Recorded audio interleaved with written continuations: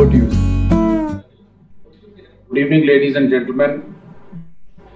My name is Ashok Vaid. I work at the Medanta Cancer Institute, and on behalf of the Indian Oncology Foundation and the entire team Medanta, led by Dr. Nitin Sood, for this event, he is the program director, I welcome you all for this edition of the Lymphoma Day presentations.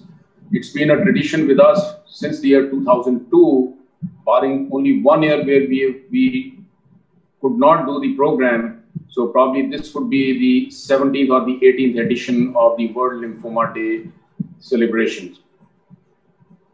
And as promised, we bring you a very innovative and a novel program, and there will be 3 lectures and a panel discussion looking at topics which are interesting and off the beat. I thank everyone, particularly Nitin, Amrita, and Roshan, for putting in their hard work, doing all the networking, putting such an excellent program. I thank the lead sponsor for the day, Intas Pharmaceuticals, and the entire team at Nucleus led by Rajesh and Neera and others who have done an excellent job. Without any further ado, I will hand over the proceedings to Dr. Nitin for taking you through the introduction to the program and kickstarting the program and the lectures and the discussions. Thank you so much. Over to Nitin. Thank you, sir, and good evening, everybody. And thank you for joining us for this Lymphoma Day, and we are trying to raise awareness for lymphoma. Thank you for all the panelists for joining us right on time so that we can start the proceedings and we can finish in time for dinner. Our first lecture is by Dr. Roshan Dikshit, and he's going to talk to us about the recent changes that have happened in the lymphoma area, so that we can all learn from him about what's going to happen in the lymphoma space in the coming few years. So over to Roshan for the first lecture.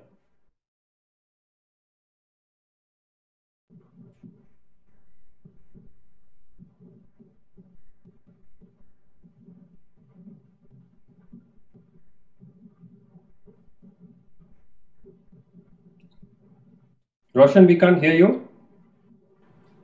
Hello, sir. I'm just sharing the screen, sir. Okay, great. So is my screen visible to all? Not yet, sir. No. Not yet, Roshan.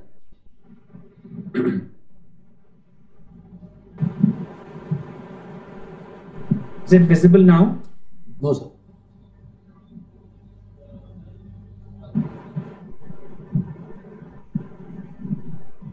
Should I share the screen from my side? Okay, perfect. Is it now? Yes. Yeah, yes. Now we can see it, Roshan. Put it full screen, sir. Hello. Good evening. Okay, sir. Perfect. We can see your screen now, Roshan. You can go ahead. Okay. Good evening, everyone. So today my topic will be the new frontiers in the management of non-Hodgkin's lymphoma.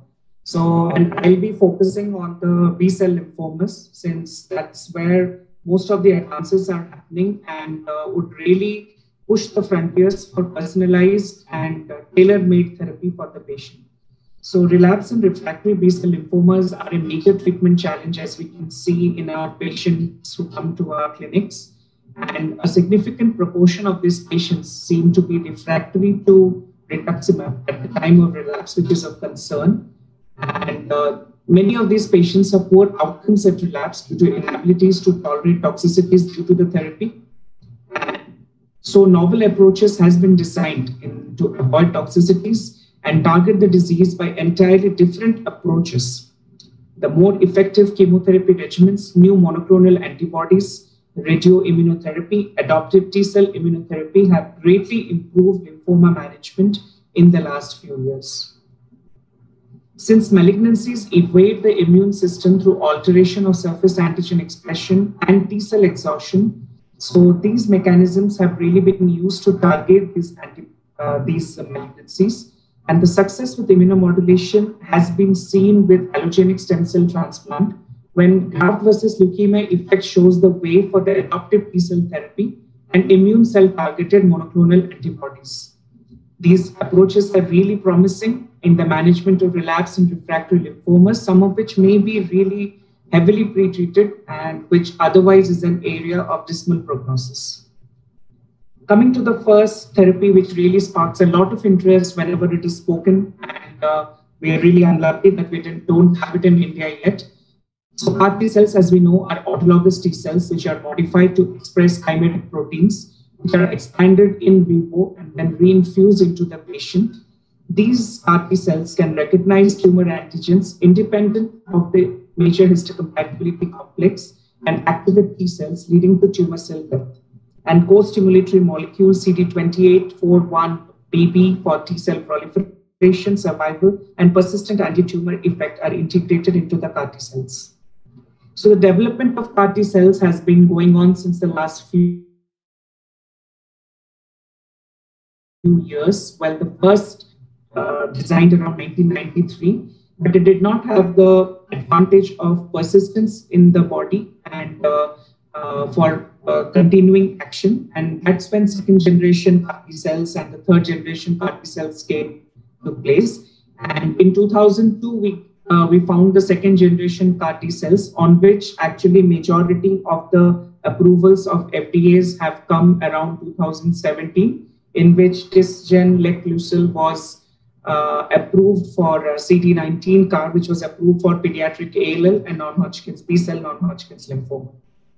So a brief diagram about how actually CAR T cells are generated. So usually these T cells which are collected from the patient are usually modified by introducing a lentivirus or a retrovirus vector containing the CAR T cell construct, which has a variable chain, which is the outer membrane portion of the T cell. It has the transmembrane domain, which lies here, along with the intracellular T cell activating domain, which is coded by the CD28 and the delta chain.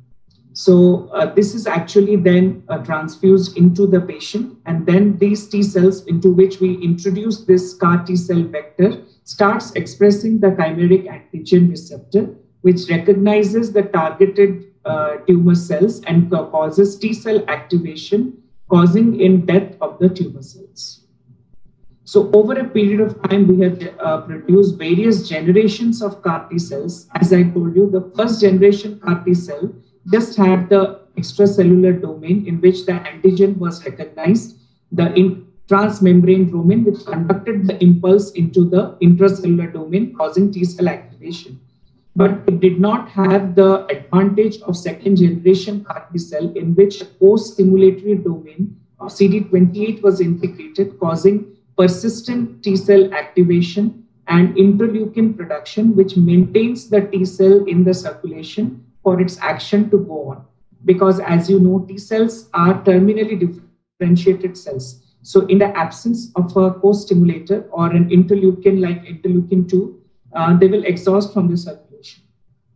As and when our knowledge improved in the production of CAR T cells, we started integrating more advantageous molecules, like integrating another co-stimulatory signal that causes the same T cell activation but more potent. In the fourth generation CAR T cells, we started integrating new genetic sequences that would cause additional interleukin production that will cause proliferation and maintenance of T cells in circulation. And the fifth generation CAR T cells act also on other pathways of tumor proliferation, like the JAK-START pathway, causing their inhibition. So additional ways in which you can control the tumor proliferation and tumor signaling. So going through the presently licensed products for CAR T cells, we have the Chezian, which is licensed for pediatric B-cell ALLs and non-Hodgkin's lymphoma. And it has also been tried quite successfully in DLBCLs and follicular lymphomas, with quite impressive overall response rates in relapse refractory settings in which patients are heavily pretreated and expectancy of life is quite low. There are other molecules targeting CD19 like oxycaptogene silodeucel, which is the Yescarta product, which was quite successful in the ZUMA-1 trial with overall response rate of 83% and a complete response rate of 58%. Lisocabtagene maraleucel is another product which is quite effective in diffuse large B cell, primary mediastinal B cell, follicular and transformed follicular lymphomas with good overall response rate and complete response rates. So as and when we give CAR T cells, we do recognize that they come with their own problems like cytokine release syndrome, which is present in about 10 to 15% of patients, and neurotoxicity, which is related to the cytokine release. And these really remain a challenge. So as and when our knowledge progressed, we started redesigning the CAR T cells so that the rapid T cell expansion and the systemic perturbation of immune system is corrected. So to mitigate that risk, we started modifying the endogenous CD3 complex and redesigning the T cell activating receptor so that the cellular response of proliferation and the immune system perturbation is actually a bit dampened. So these redesigned CAR T cells have less propensity to cause cytokine release and T cell exhaustion. So the next thing in the market is bispecific CAR T cells. So it was seen that why not target two antigens in place of targeting only one antigen. So there are multiple phase 1 and early phase 2 studies which usually show good efficacy if you target both CD99 and CD22, which are consistently expressed on the B cells. There are CAR T cell studies in which CD19 and CD20 both have been targeted in relapse refractory settings. And there is a phase 1 study currently undergoing in which CD19, CD22 bispecific CAR T has been combined with a consolidation therapy with anti-PD-1 pembrolizumab. So the next thing on the horizon are armored CAR T cells. So it tends to help to mitigate the risk of lack of persistence and expansion of CAR T cells by blocking the immune suppressive environment. So it has been engineered with both the co-stimulatory molecules CD28 and 4-1BB. So it's essentially the second generation CAR T cells. The next thing on the horizon is antibody coupled T cell therapy. So in this CAR T cell construct, what happens is CD16 has been integrated into the CAR T cell, the antigen receptor. So what happens is we give an antibody like rituximab or trastuzumab, which targets the antigen, the tumor antigen. And once it has coupled with the tumor antigen through the CD16, the FAB portion of the antibody is recognized by the CAR T cell, and then it adds to the T cell activity through this coupling and causes intracellular downstream signaling. So this is a summary of whatever I spoke about the new methods of mitigating the toxicity of CAR T cells and also increasing the efficacy, that is bispecific CAR T, the armored CAR T cells, and the antibody coupled T cell receptors. So after the CAR T cells, although it preceded the CAR T cells, the use of bispecific T cell antibodies has been encouraging in non-Hodgkin's lymphoma. They have a documented efficacy in acute lymphoblastic leukemias. So blinatumomab, as we all know, is a T cell engager. We simultaneously link CD3 and CD19, and it synergizes and complements the T cell mediated cytotoxicity with antibody dependent cellular toxicity. It has been used with impressive single agent activity in follicular, mantle cell, and DLBCL relapse refractory disease. Mosunetuzumab, which targets the CD3 epsilon and CD20 receptors, has also been shown to have good benefit. The next mode of therapy of interest are antibody drug conjugates. So these combine the cytotoxic potency of a chemotherapeutic agent to a target-specific monoclonal antibody. So there are various molecules which are currently under investigation, like ADCT-402, which targets CD19 and SG3199. It targets CD19 and delivers SG3199, which causes DNA cross-linking, and it has been seen to be strongly potent in CD19 expressing cells. ADCT-301, that is camidanlumab decidin. So it utilizes CD25 to tag these cells and delivers the PBD toxin, and it has been used with encouraging results in heavily pretreated Hodgkins, PTCLs, CTCLs, and NHLs in which CD25 is consistently expressed. This is a summary table of the bispecific antibodies and the antibody drug conjugates. It has been seen to be used in a diverse population of non-Hodgkin's lymphoma patients with impressive overall response and satisfactory complete response rates.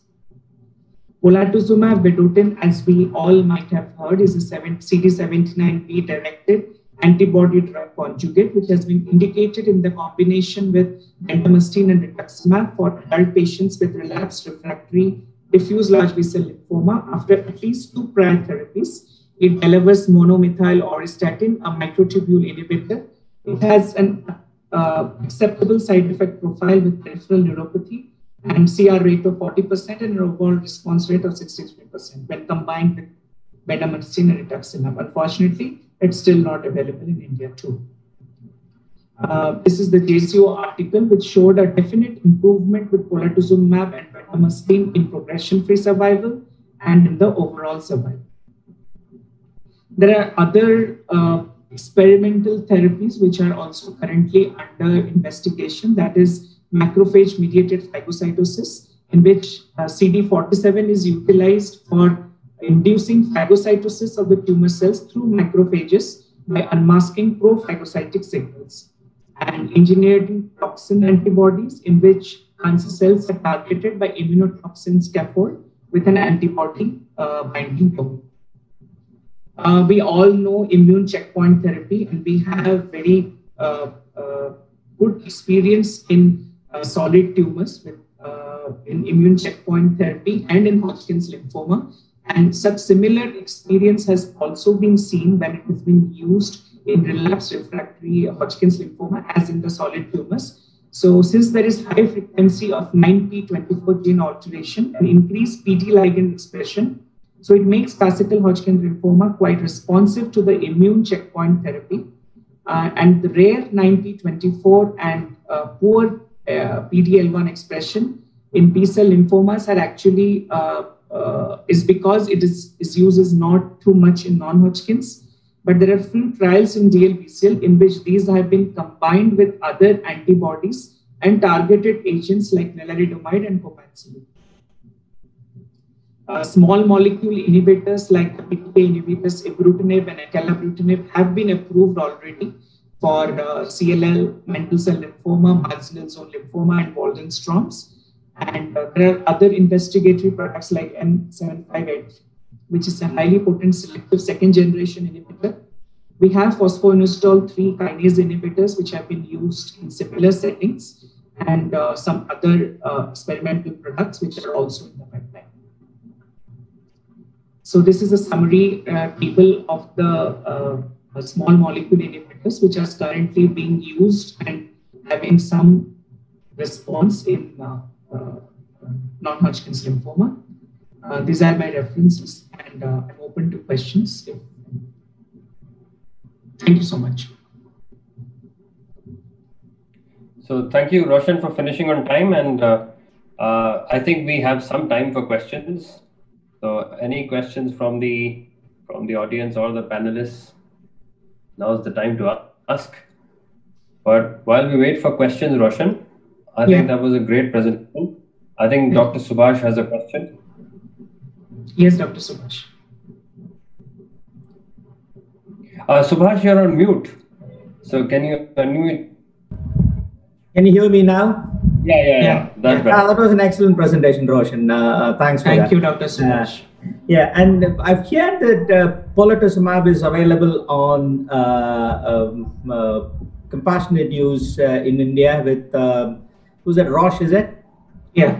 So as of now, polatuzumab is not currently available on compassionate, since we found out for 1 or 2 of our patients. So they're not supplying. So maybe around 1 year back, it was available. Yeah. Rajiv Gandhi Institute did give it to around 2 or 3 patients, but it's not currently, at the present situation, it is not available, and specifically because of the import restrictions, it is not coming in. Right.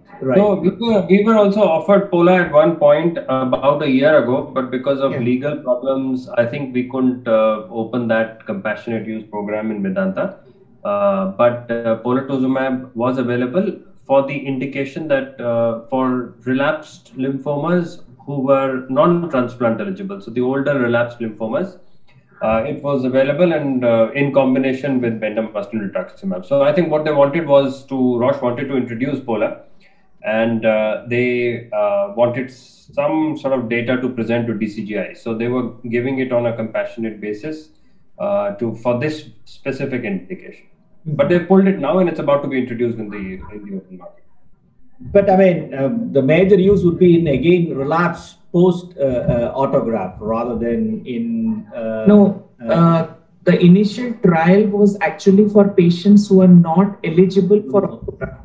So I think that is that is how they got the FDA approval, because that's the indication that they want to market it in India for, in combination with bendamustine rituximab in relapsed lymphomas who are not eligible for stem cell transplant. Right.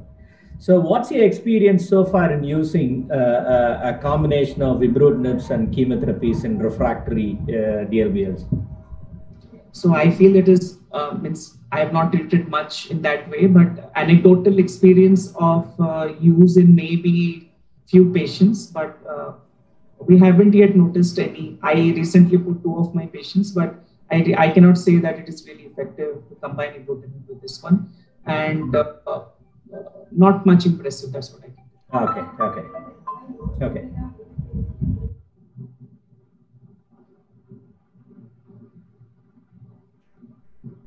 So fortunately, we're running on time. I can allow one more question. If there are none, then that is good news. Roshan, you've done a great job, which means there are no questions. There was a lot of CAR-T in your presentation, but unfortunately, we have no access to it. So really, a comment. It sounds very exciting, and once you read into it, it actually spurs a lot of interest that this can be done, so less side effects, and the persistence of CAR T cells and B cells really encourages that there can be long-term responses also in CAR T cells. So obviously that's very exciting, and I hope that it comes. Unfortunately, very expensive and not available at the moment, and that's the main problem. Access to it, I don't know when, but there'll have to be some sort of decentralization into CAR T production for it to be effective.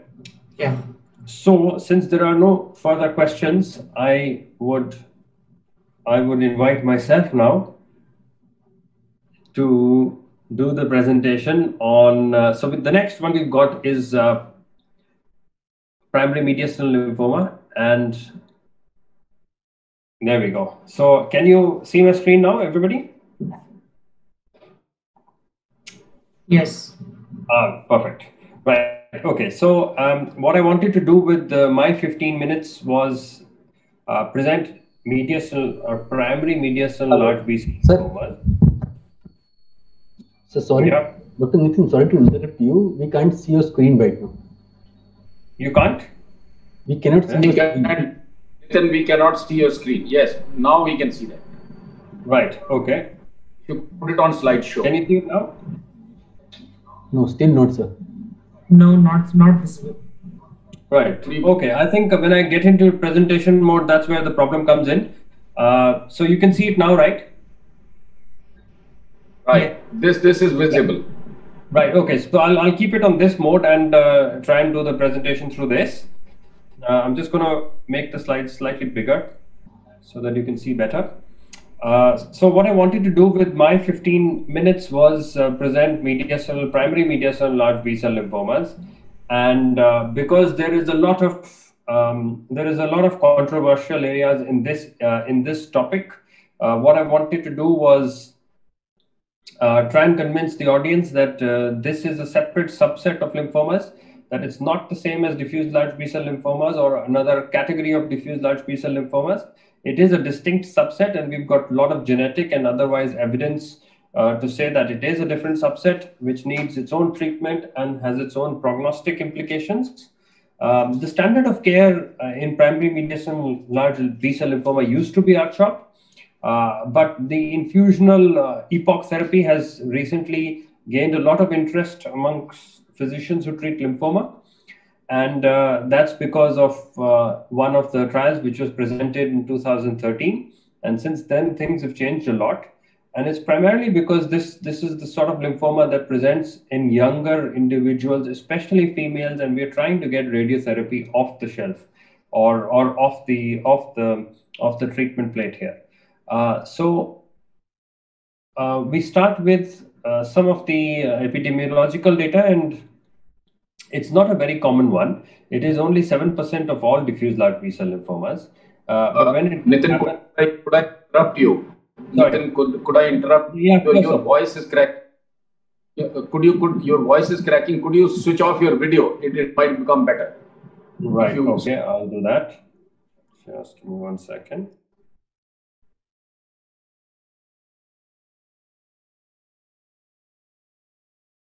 Oh, I think somebody's done that for me.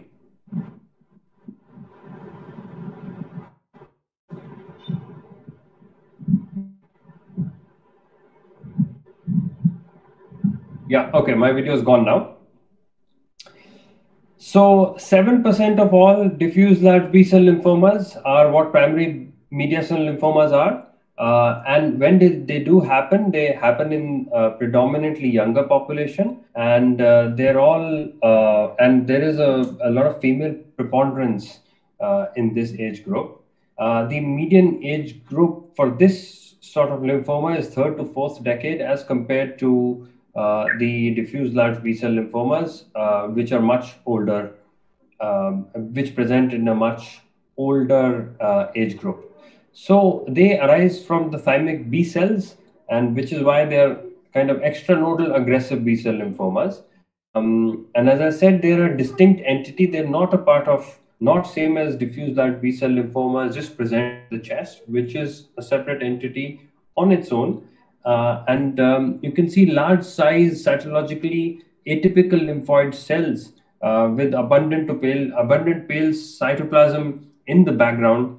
And then a histological diagnosis is not very difficult in this form of lymphoma. So if we look at the age distribution, on the left is diffuse large B-cell lymphoma, activated B-cell type, and the GCB type. And on the right is primary mediastinal lymphoma. As you can see, median age is much younger, and majority of patients that present with this form of lymphoma are younger in the age group. So when you're presented with a mediastinal mass, you've got to make sure that one of the top three diagnoses are the classical Hodgkin's lymphoma, which again present in the same age group.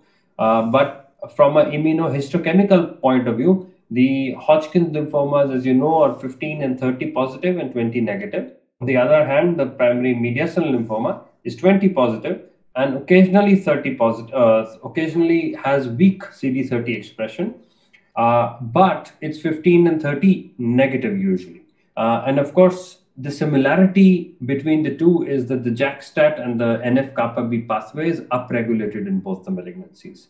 But between these two malignancies is the mediastinal gray zone lymphoma, which is a newer entity, a relatively newer entity. And as you can see, again, the other way of looking at mediastinal gray zone lymphoma is that it is an entity which is somewhere in between the primary mediastinal and the nodular sclerosis Hodgkin lymphoma. So if we look at genetics, and you can see this genetic spread here, the molecular diagnosis of primary mediastinal B-cell lymphoma, and on the left is the gene expression. Nitin, sorry to interrupt you again. I think your slides are not moving. My slides are not moving? Yeah, I think this is still stuck at slide number 3 or 2 or 3. 3, 4. Okay. Right. Yeah. So I think there must be some problem with screen sharing. I'll stop sharing and then share again, start sharing again. See if that solves the problem.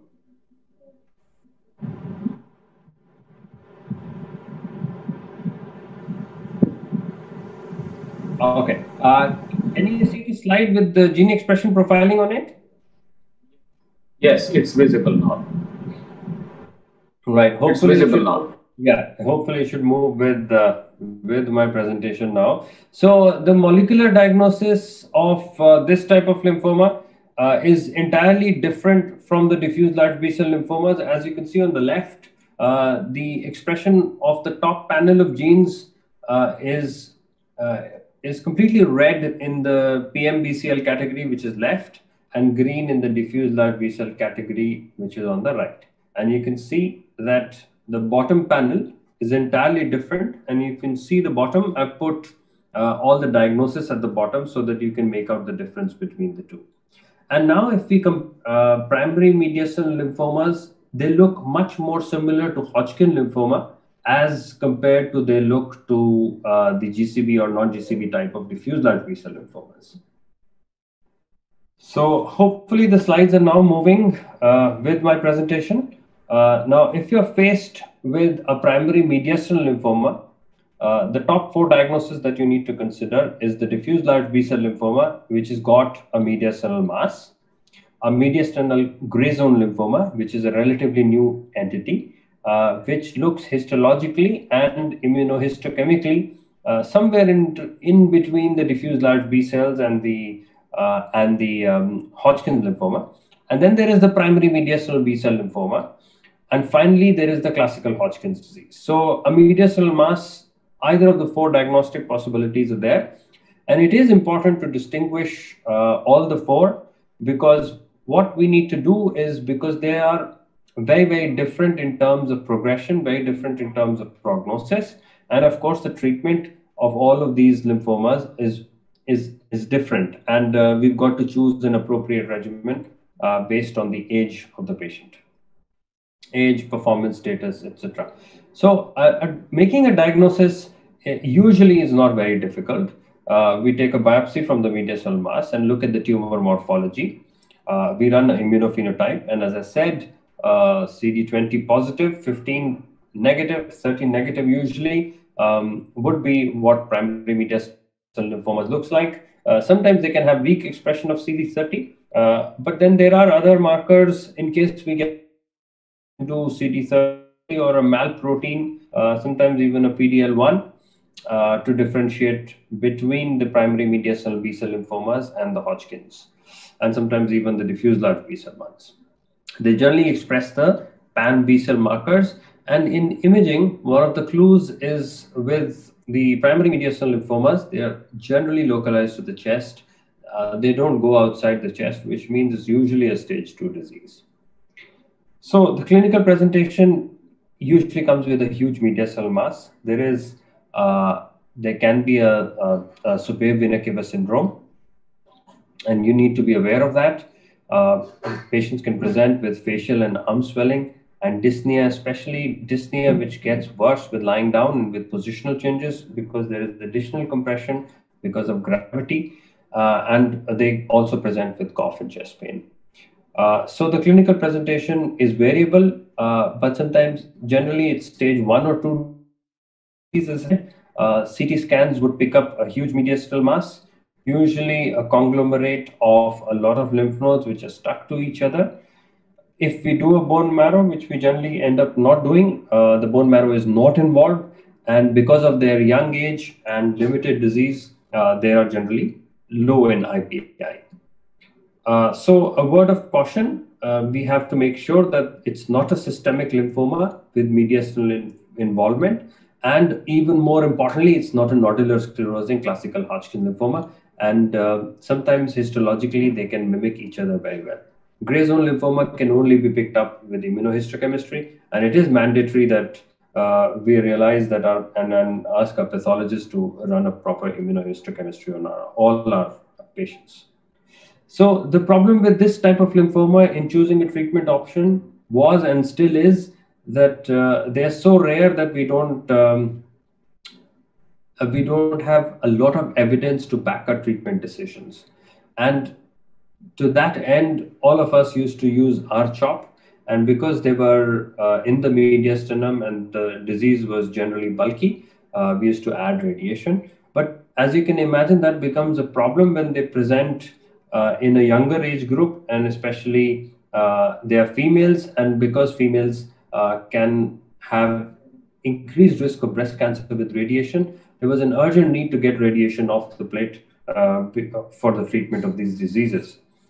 So the trial that first looked at primary mediastinal lymphomas was the MINT trial. If you remember, this is the MabThera international trial, which brought in rituximab. That cemented the position of rituximab in aggressive B-cell lymphomas. And what they did was they looked at a subset of patients and did a subset of 80 patients who had primary mediastinal lymphoma. So the ones that have our chemo did much better, and especially had, you can see the 3-year event-free survival was 78 versus 52%, and overall survival was 89 versus 78%, and there was a trend towards improvement with rituximab. So rituximab had cemented its position not only in the aggressive B-cell lymphomas, but also in this category of lymphomas. So the next trial was the UK NCRI R-CHOP 14 versus 21 trial. And in this trial, they did a subgroup analysis of 50 patients with PMBCL. And this is the first trial that introduced the concept of intensification, and the concept of intensification in this category of a subset of lymphomas. And it generated, so obviously R-CHOP 14 and 21, if you remember, was equal in all other DLBCLs. So R-CHOP 14 became another option for most people who wanted to get through treatment quicker, but it had a lot more cytopenias. But in this subset of patients, you had 50 PMBCL patients, and those 50 did much better with R-CHOP 14 as compared to R-CHOP 21. So this is the trial that really brought in the concept of intensification, and if you intensified chemotherapy, that you could get better results in this subcategory of patients. So to that end, people wanted to do more intensive chemotherapy for this subset. This subset had its own peculiarities where it could tolerate intensification very well, especially infusional protocol. So an infusional protocol called dose-adjusted epoch was introduced, and this was the original article and the study from NCI group, which was published in New England Journal, and they looked at the dose-intensified infusional chemotherapy program plus rituximab, and the results were published in NEJM. And as you can see, event-free survival in the NCI cohort versus the Stanford cohort, and the NCI cohort was prospective, and the event-free survival was almost 93%, with overall survival well above 90% at a median follow-up of 63 patients. And the Stanford patients, which were only 16, but the interesting thing was that the event-free and overall survival there was 100%, and even at a follow-up of 37 months, overall survival remained 100%. So this trial, one of the major problems was if you give infusional doxorubicin and keep escalating doxorubicin and etoposide, would it have effect on your cardiac ejection fraction? And as you can see, these are plots of ejection fraction compared to time. orange on the top and green at the bottom, before and after chemotherapy. And as you can see, there's very little difference between before and after ejection fraction. So the worry that the ejection fraction would drop with such intense protocols wasn't really substantiated. So the baseline characteristics of patients and predominantly females, predominantly younger patients, predominantly very little extranodal disease and a very little stage 4 disease. So that cements the position that this disease is very different to the other diffuse large B-cell lymphomas. So the conclusion was dose-adjusted epoch, although this was a single-arm trial with only 50 patients and some of them, and then 16 patients being retrospective. But it gave us enough to say that dose-adjusted epoch was something that could obviate the need of radiotherapy in this category of patients. So a retrospective analysis was done, and it was a multi-centric retrospective analysis. In most of the centers were in North America, and 156 patients were pulled, all adults and children, and all had received dose-adjusted epoch between 2005 and 15, and had reached level 4, and this one showed that a progression-free survival of 87% and an overall survival of 97% was achievable for this form of therapy. And since this is retrospective, this is real-world data, and you can extrapolate that to say that this is something that which we can achieve in our clinics with a very high rate.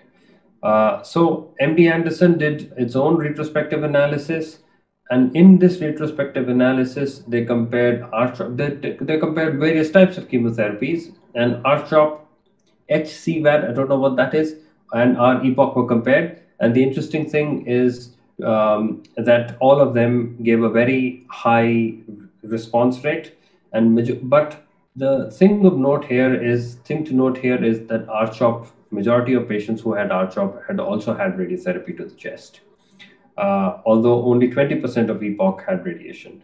So although high overall and event-free survivals achievable, there was no statistically significant difference between R-CHOP and epoch.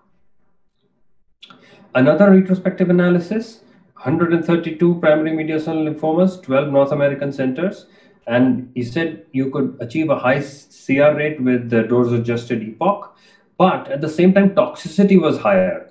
So there was no overall survival difference, which goes to say that again there is mixed evidence that we're getting here. Obviously, the only answer would be by getting a head-to-head trial between the two chemotherapy agents, but we don't have that answer yet. So another retrospective study, this time 15 years, 124 PNBCL patients, R-CHOP versus R-CHOP with radiation and dose-adjusted epoch without radiation. And again, there was no difference found between R-CHOP radiotherapy and dose-adjusted epoch, although R-CHOP was inferior. So the evidence is a bit mixed, but the single-arm 2013 trial showed that our epoch was giving us much higher response rates than we expected from R-CHOP, which is why, as you can see from all these centers which were doing R-CHOP before 2013 April, when the trial was published, had changed over, and very few centers remained with R-CHOP, so most of the centers changed over to epoch. So for future, the trial areas, now that we understand a lot of disease biology about this, we know that JAK-STAT signaling pathway is involved in the pathogenesis of this disease. The NF-kappa B pathway is abnormal. We can target the JAK-STAT pathway. We can target the NF-kappa B pathway with bortezomib or proteasome inhibitors. There are certain targetable surface markers. So brentuximab, the anti-CD30 antibody, and of course, as Roshan said, we've got CAR T cells and we've got rituximab to target CD20, CAR T cells to target CD19 protein. and the PDL axis also is abnormal. So we can use PDL1 inhibitors, and these are all the research areas, and I'm sure we're going to see a lot of this coming in the near future. So to conclude, I just want to say that this is a different biological entity. It's closer to Hodgkin lymphoma as compared to the diffuse large B-cell lymphomas.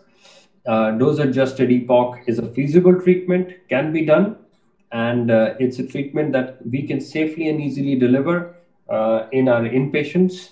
And because this is a category which is younger and which are females, we have to try and avoid radiotherapy to the chest, although R-CHOP with radiation remains a viable option. And for centers who can't do infusional protocols for whatever reason, it does remain, R-CHOP with radiotherapy remains a viable option.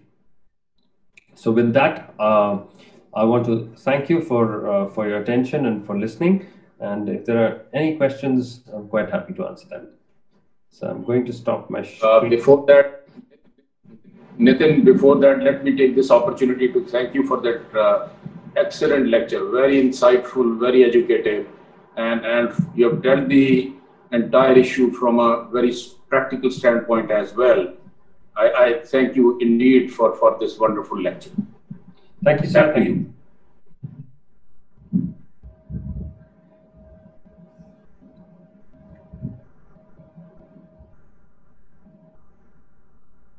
Nitin. Yes, Subhash. So dose-adjusted EPOC, and how many dose escalations have you done so far? What's your maximum one? So we start with the level 0, which is the 10 milligram of doxorubicin and the rest of it. And we are able to, I mean, the younger ones, we are able to go to level 2. Okay. So that's the maximum you can go. Or you can go to -1 and -2 if you're not. Yeah. I mean, the maximum we could do was probably 1, and we escalated to 1.5. I don't know. There is no 1. I don't think you can do 1.5, can you? Yeah, but we did try doing it. But from all the studies which we can, I think you can safely, if you're not able to escalate beyond 1, apparently that's okay. But the most critical component is probably the infusional chemotherapy. Yes, that's right. That's right. That's the 90 infusion apparently is the most useful one. Is that what you found? And the biggest problem in the dose-adjusted EPOC or most of the lymphomas as such, I mean, apart from the Hodgkin's, is the response assessment PET, which happens to be a major problem in many of those mediastinal lymphomas. Yes, I'm glad you brought up the end treatment PET, because the false positivity of the end treatment PET is fairly high for mediastinal lymphomas. And again, you need to have a very experienced PET physician and probably see the PET scan yourself, have a low threshold for a repeat biopsy, or maybe even sort of repeat the PET in 6 to 8 weeks. Because mediastinum is such an area, it's very difficult to interpret. Plus, there's a lot of inflammation going around, especially after radiation. So the false positivity is very high with the PET scan, especially. So that is one of the very controversial areas, is the end treatment PET scan. Now, I didn't include that in my talk because I didn't want to confuse the issue. But the end treatment PET is one of the areas that needs a lot of research in the future. Nitin, can you hear me? Sir, I can hear you. Thank you for joining. Thanks, sir. Just want to ask you, someone who has gone on a 0 level, or someone has gone on to level 1 or 2 or 3, or whatever levels, is there any difference in the outcome has been analyzed? The people who could achieve this level? Or... No, I think it's more important that you give the infusional chemotherapy.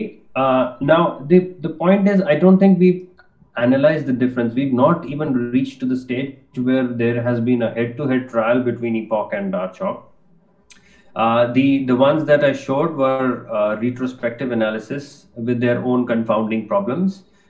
So there is no head-to-head trial. I mean, forget about reaching levels. That kind of evidence is just not available to us. No, but is there any retrospective try of this? The reason is, how much to push for. So you are always worried about the relapse and at the same time the tolerability.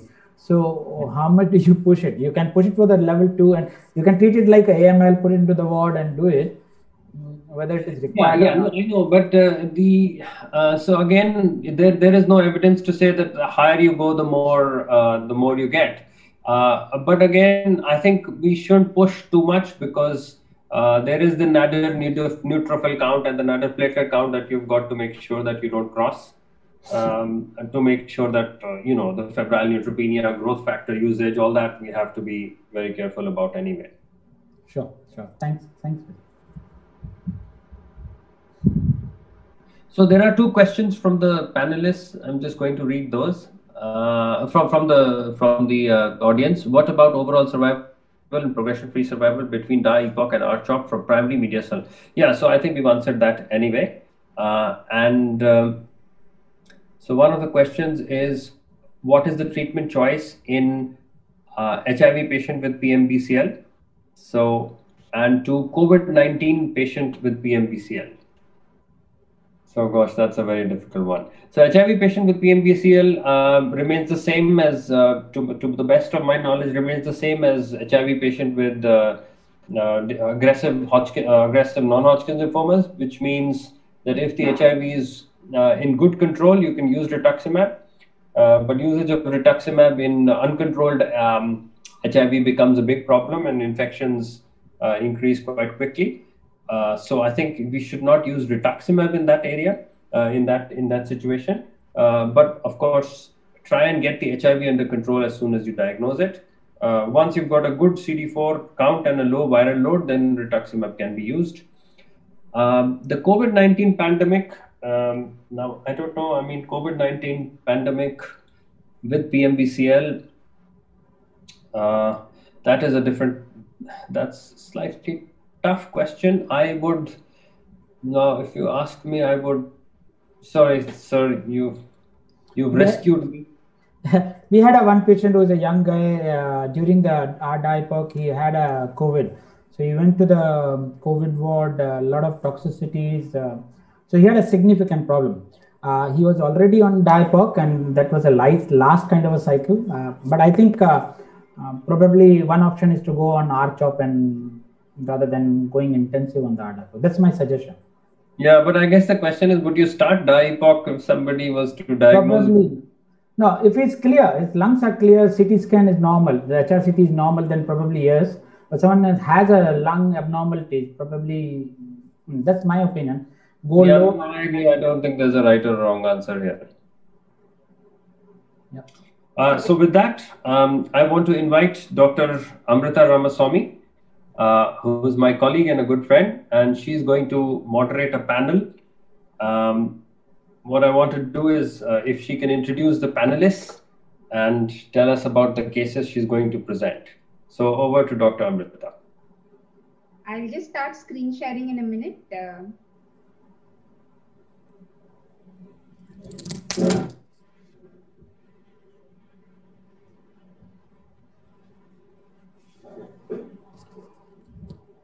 Can you see my screen? No. Still, You're not able to see your screen. no, not yet, Amrita. Okay.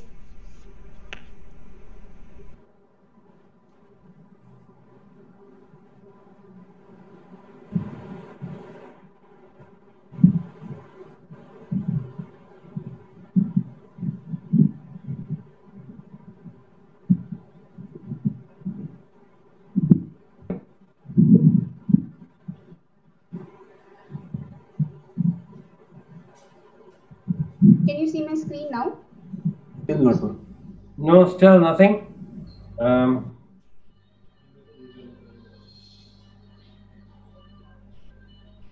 Neerav, can you help? Yes, sir. Yeah, I can hear you. Ma'am, should I share the screen from my side? Yeah, please do. Just a second.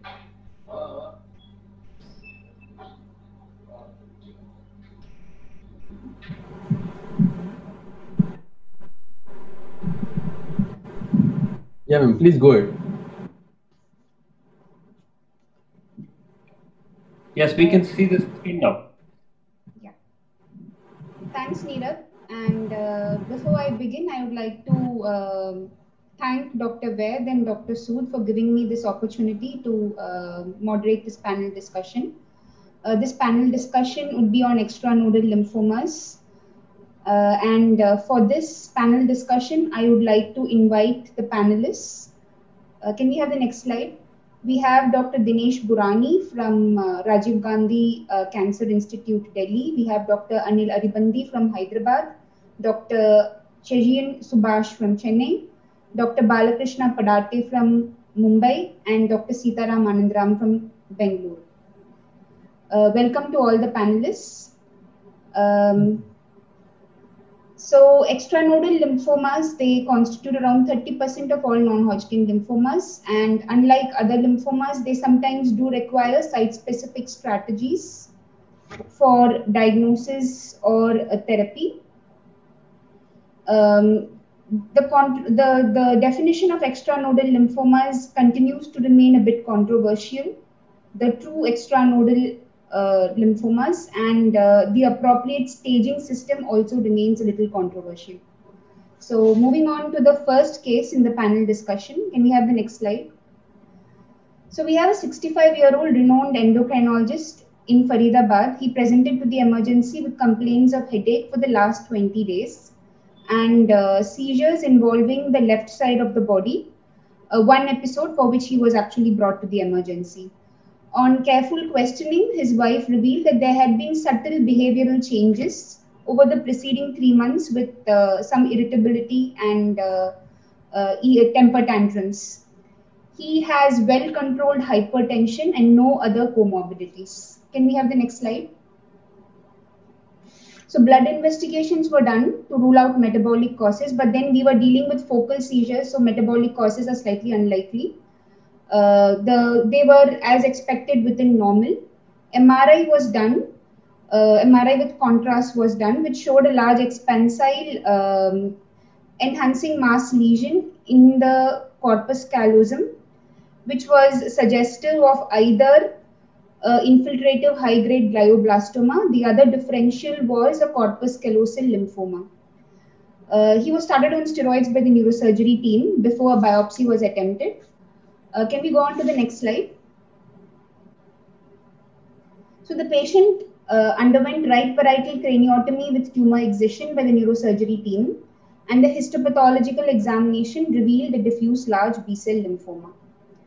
He underwent PET-CT on the advice of the medical oncologist with contrast, which did not show any hypermetabolic focus elsewhere in the body. His viral markers were negative, and the diagnosis was primary CNS lymphoma, DLBCL. Can we have the next slide? So what further staging investigations should be done ideally in this patient? And is there a comment on starting steroids before biopsy was attempted? So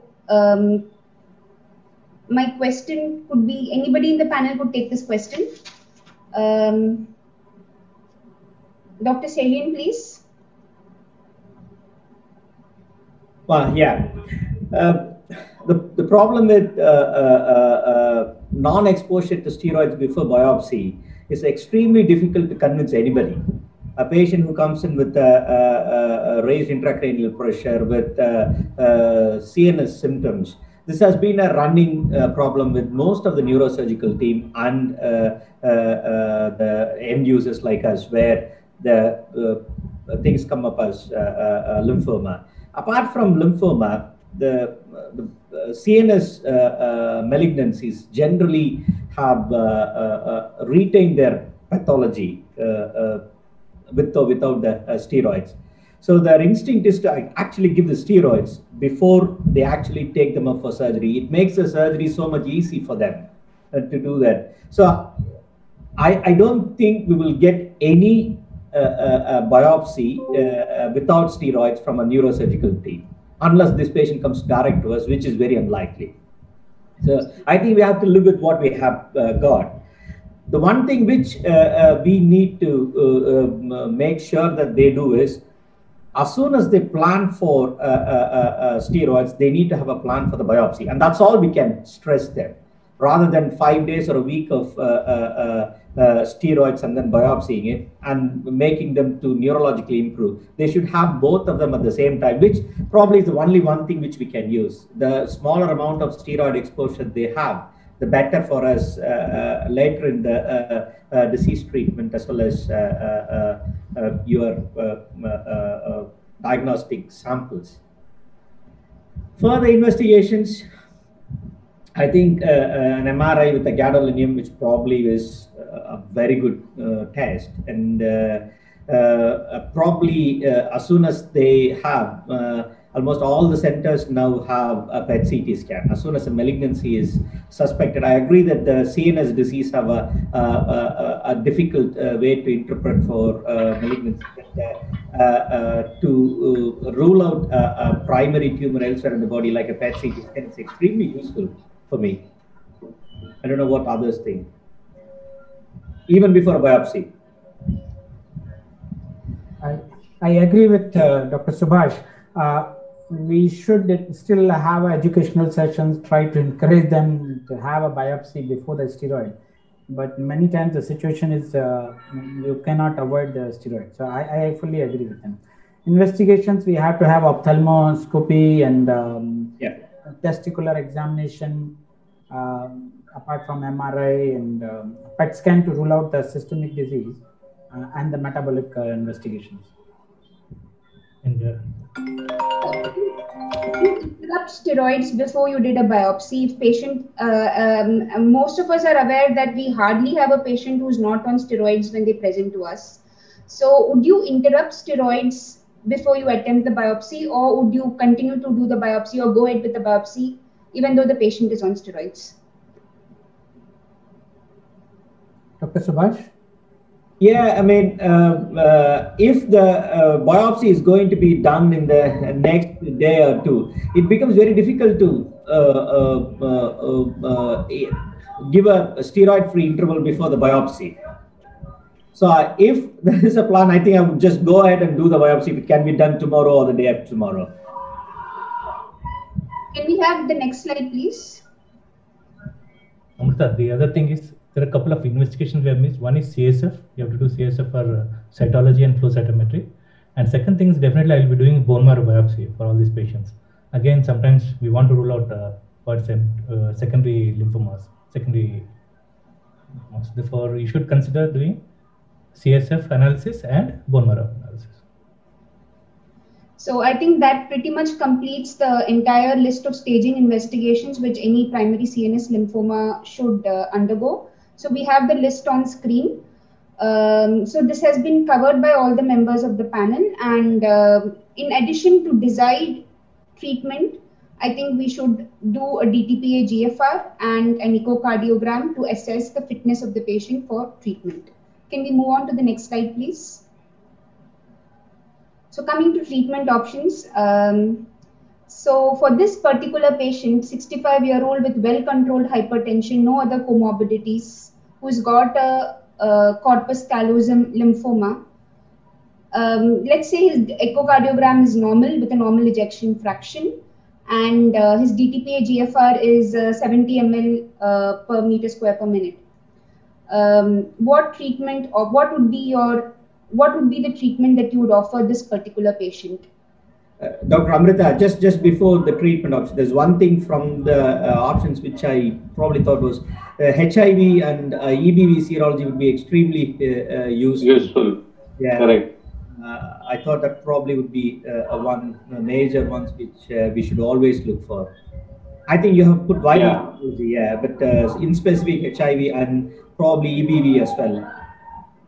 Yeah, HIV is definitely going to change your treatment plan, how you think about you're going to treat, particularly considering the possibility of autologous transplant, even though he's 65-year-old and fit. So definitely HIV and EBV, both I would do in addition to all investigations that you have suggested. That's correct. So, sorry, go on. Sorry, Subhash, how would EBV change your approach to the patient? I agree with the HIV. Apart from getting some more information with EBV, would that change your management approach? But, the addition of rituximabs and other things are extremely useful with an EBV serology. Anyway, we are going to do, if it's a CD20 positive, we are going to use rituximab, but addition of rituximab probably is extremely useful EBAR or LIP1 or EBV expression on the biopsy. But Subhash, for all lymphoma patients, we give rituximab. Yeah, vitamin R is there. Yes, I do. So there is one more thing to EBV in patients with primary CNS lymphomas is that if the EBV positivity is there, the histology can be slightly different. Particularly, majority of patients of CNS lymphomas are high-grade diffuse large B-cell lymphomas. But in patients who have EBV positivity, there is slightly higher incidence of classic or atypical Burkitt's type of histology in these people. So prognostically, it is relevant in addition to how you treat people, particularly if they are young. So what do you talk to the patients and the relatives? That differs if you have EBV, and histologically if it is different, that diffuse large B-cell lymphoma. Dr. Sood? Is he there? No, I'm here. So, would you agree with doing an EBV serology on primary CNS lymphoma? We don't routinely do EBV serology. It's routine practice. Well, we don't routinely do it. But I mean, if there's a problem or if we were suspecting something unusual, then we would do EBV serology. But as you know, as you said, I mean,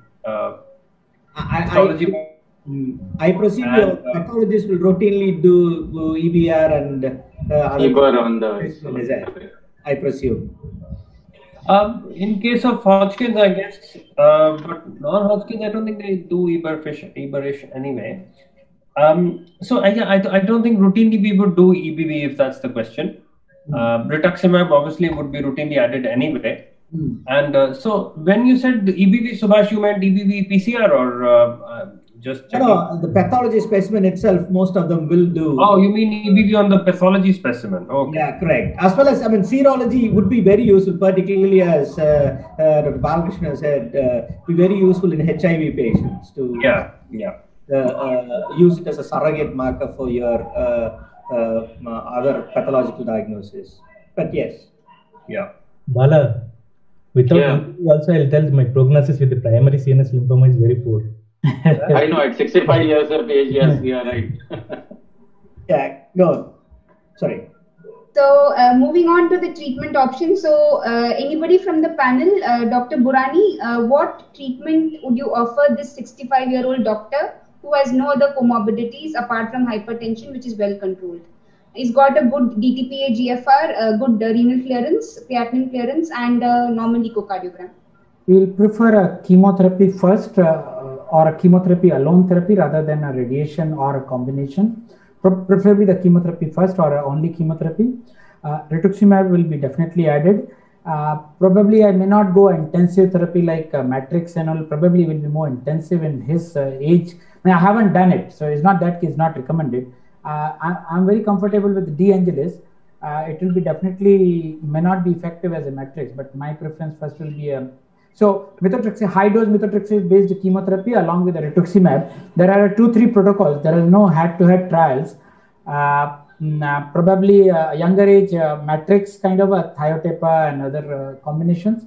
If it's an older age, probably De Angelis kind of a RMDP. Dr. Anil, would you like to take that question, please? What would you offer this patient? From my side, I prefer high dose methotrexate at the reduced dose and with addition of rituximab. But instead of radiotherapy, I would prefer some chemotherapy. I will go with more temozolomide and that oral drug rather than radiation, because I find radiation to be more neurotoxicity in this age group. So you would go more in favor of an MTR kind of protocol in which you combine high dose methotrexate with rituximab and temozolomide. And especially with matrix, usually I've seen very toxic matrix. Usually I prefer for young patients, but not this age group. So anybody in favor of dose reduction of matrix, like can we omit the 4th cytarabine dose or reduce the dose of thiotepa and still do matrix in this patient? I don't know about matrix and other things, but our standard treatment is either high dose methotrexate on its own at 3 to 3.5 gram per meter square, plus obviously rituximab. And any young patients we generally add, if it's a primary CNS lymphoma with no disease elsewhere, I generally add in cytarabine. I don't use thiotepa at all. We simply use methotrexate and cytarabine. Just with rituximab. Most of us have done extremely well with just cytarabine, and the two most potent CNS penetrant drug in our armamentarium for all leukemias and lymphomas is actually cytarabine and methotrexate. And I'm not very comfortable in adding thiotepa into the matrix, but I don't know, personal choice. I'm happy with methotrexate and cytarabine. Cytarabine at 2 gram per meter square. We have used matrix in a couple of our patients, younger, fitter patients in Medanta, but as pointed out by most members on the panel, I think it's a very intensive regimen and it's not for the old, it's only for the fit and young. And even then, I think... What was the higher age for the matrix has been used in the trial? I'm not aware. So what was the age group of matrix in trial? I think the cutoff is 7. So it was one a of the phase 70 trial. Yeah, you're talking about the Matrix phase 2 trial, right? Yeah. What was the upper age? I think it was in one of the Nordic countries, and the IESLG group did this phase 2 trial, and the Matrix protocol was tested. I don't think there was a head-to-head trial, but they capped the age at 60, and they got very good results, but it was a single arm trial. So because it was not compared to anything, the evidence remains questionable. But if you look at the overall responses were very good with the Matrix protocol. And so even they acknowledged in the trial that it's very difficult and it's a very toxic regime, and that you have to introduce Ara-C gradually. So the first cycle is usually at reduced doses. But adding thiotepa to the whole mix of methotrexate, rituximab, and Ara-C will obviously help and escalate the responses. The only thing is, with the dose of methotrexate, most of us use 3.5 grams, and I think anything less than that is not useful. But if you have eye or CNS disease, you can go up to 8 grams per meter square. But obviously, the toxicity increases, and I wouldn't recommend that in this age group anyway. Well, in this age group, a single agent methotrexate along with rituximab is extremely useful, and that's probably is the most important drug. The methotrexate probably is the most important drug in the whole lot of CNS lymphoma. And if you are uncomfortable with any of them, I think single agent methotrexate along with rituximab is probably extremely useful. Dr. Bhurani, just a quick question. Is there any difference there are people who used to use higher dose of rituximab for better CNS penetration. Is there any evidence which you can think of? Say, some people use up to 750 milligram per meter square. I don't know and how useful it is to have a bigger dose of rituximab for CNS disease. I think the most of the trials are with the higher doses of rituximab. Is there just a penetration? Is the concentrations you achieve is effectively achievable? So, as I'm aware, most of the trials are with the higher dose. Nitin, are you? What I am aware is the higher doses. So, no, sorry, I missed the question. How much the lowest dose you can go for the rituximab? And I think anything less than 3.5 grams is... No, rituximab. He's talking about... Oh, rituximab. Oh, I see. Okay. Usually it's a higher dose. Rituximab is the standard 375. 500 milligram per meter. You can no, you give 375 milligram per meter square for 2 days. Each cycle. 2 doses. Yeah, 2 doses, yeah. And the other thing is, Subhash, methotrexate single agent, usually the CR rates are less, around 30%. And obviously, when you use matrix, I've used in young patient matrix, the main issue is cytopenias. And recently, we have transplanted a patient on thiotepa conditioning. And the platelet engraftment, it took longer time, around more than 40 days for us. And I mean, there are quite a few number of people from Yorkshire, and a very popular regime there is called Hyderabad with hydrobicin, which has got a better penetration. But I haven't been able to use Hyderabad in India at all. And anybody? I think even Yorkshire had abandoned it by the time we moved on. All right, fair enough. I didn't know. Okay. So, can we have the next slide, please? So I think most of the panel members have opined that they would be using a methotrexate-based protocol in combination with an oral drug and rituximab, oral drug like temozolomide. Not everybody. I don't think anybody was in favor of matrix or dose-reduced matrix. And whole brain RT is obviously not a choice for induction for this otherwise fit 65-year-old patient. So how many cycles of immunochemotherapy would we do in this patient? Would we consider him for a transplant? If we do consider him for a transplant, would that have a place to say about how many cycles of immunochemotherapy you would do prior to transplant? So can I ask this question to Dr. Balakrishna, please? Yeah, so what I have done previously and what we have learned in our training as well is normally we use cytarabine, methotrexate, rituximab combination in different dosages based on their age and acceptability of the doses, etc. And then you complete 2 full cycles of all combinations and then reassess. If there is a response, of course, then you could wait, and particularly at 65 years of age, although he is fit, you could say that if there is a possibility or chance of relapse, then of course at relapse you use thiotepa-based autologous transplant. But I don't use any autologous transplant upfront even at CR in this patient. And the assessment is only after 2 full cycles of both methotrexate, cytarabine and rituximab combinations. I don't know what other people feel about it. And in HIV patients, the story is very different. If you have HIV-associated CNS lymphoma, then of course think about doing autologous transplant in the first year. There was a trial going on in Royal Free when I was there, and then everyone used to get CR1 autologous transplant with thiotepa condition. So in that setting, apart from that, if in a HIV negative setting, the autologous transplant is reserved for relapse. And if I'm sorry, just to button, say if this is a 30-year-old otherwise fit, yes, HIV negative, what's your take on autographs, upfront autographs? No, I have never learned or done it before, even in very young people. It's a reassessment of response, trying to achieve the CR. If the first line therapy, which is rarely fails, combination of methotrexate, cytarabine, and then maintenance with rituximab. But apart from that, I have not really come across using autologous transplant in CR. I don't know whether there is a trial or any practice anywhere else. Even the rituximab maintenance is a little controversial. Some people in the UK won't use it, and some people would say it may or may not have any benefit. I don't think there is any prospective data on that. Subhash, I mean, usually for my young patient, usually I use 4 cycles of matrix protocol. After 2, we do reassess whether the patient has gone into CR or not. After CR, we try to collect stem cells, and after 4 cycles, I went for transplantation.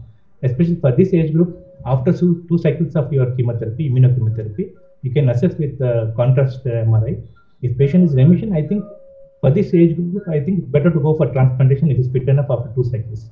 But for younger patients, after 4 cycles, and there is a trial which showed after consolidation with autologous transplantation, there is a 5-year survival rate of around 85% for this patient.